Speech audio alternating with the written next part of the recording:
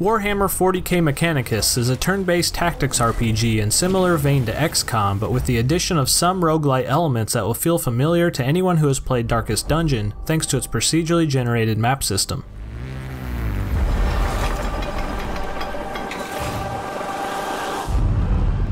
The main gameplay of Mechanicus revolves around three core elements: the turn-based strategy battles themselves, the procedurally generated map exploration, and outfitting your team with gear before you send them out on missions, or to their demise. These units can be outfitted with all kinds of various weapons and tools to use in battle, along with overall upgrades through a tech tree. Be cautious with your funds, however, because this resource is also used to bring along extra strong units with you on missions. This reliance on just one currency is a smart way to make players consider the risk-reward of every single upgrade they make, rather than just clicking away mindlessly to max everything out.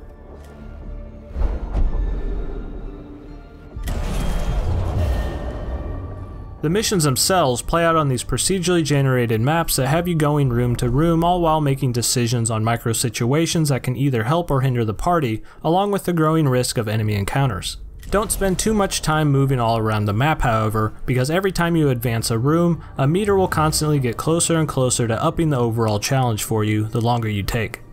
This whole system reminds me a great deal of the room-to-room traversal in Darkest Dungeon that punishes you for taking longer by reducing your visibility, increasing your stress, and using up your food, requiring you to consider every single move you make. This overall map element is more so a means to give the player some agency over the in-between proceedings between the core element of the game, the battles themselves. The combat system in Mechanicus has you moving your core team of units around on a grid, think XCOM or Final Fantasy Tactics if you're familiar with those, and also being able to call in reinforcements from your reserve team in between rounds. Your units are encouraged to gather cognition points from all around the map that can provide various uses in battle. These points can be spent to allow your units to travel and act more than they would normally be allowed to during one turn, or give them access to their most powerful weapons, temporary buffs, or healing. Wisely planning your advance to gather this resource all while fighting off the enemy is a core element to your success. Enemies themselves do not display health bars or weaknesses unless they're targeted by one of your probes that reveals this useful intel, adding an air of mystery to most encounters.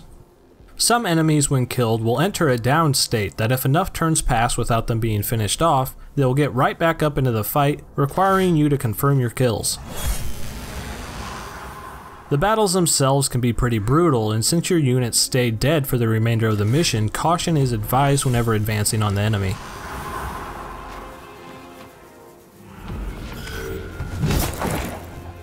Warhammer 40k Mechanicus is shaping up to be quite the challenging tactics RPG that gives you just the right amount of tools to always be successful, but it's up to your tactical ingenuity on how to be effective. Mechanicus is launching later this year, and I'm interested on how much these battles can diversify themselves in the final release, so the overall experience stays enjoyable for dozens of hours and doesn't get repetitive. If you enjoyed this style of preview coverage, consider subscribing and checking out my Patreon that helps fund this channel. This has been Deadite from Boomstick Gaming, and thanks for watching.